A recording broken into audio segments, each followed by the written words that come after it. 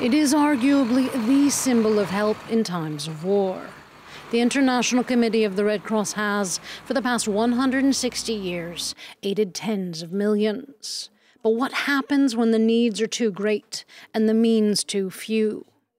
The ICRC is facing a massive funding gap.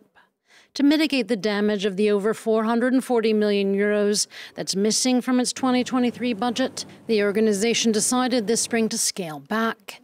26 of its 350 offices abroad will close, such as in Mauritania and Malaysia. Worldwide, 1,800 employees will be let go. That's in addition to hundreds of short-term contracts that won't be renewed at the Geneva headquarters. The reasons for such a hole in its nearly €3 billion budget are many. First, the sheer number of those in dire need. It's ballooned from 140 million a decade ago to 340 million today. The ICRC is largely financed by countries like the US, Germany, and Switzerland. And the war in Ukraine has turned some nations' attention away from other conflicts. Inflation, too, and the growing domestic needs from it have also cut donations. There's also grumbling that the ICRC's former president, Peter Maurer, mismanaged the budget.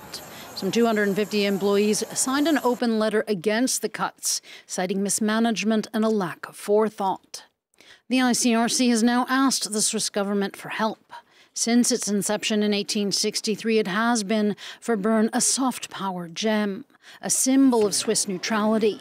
But it and foreign funding cannot solve the larger problem, that with war, poverty, and the climate crisis, the number of those in dire need is growing.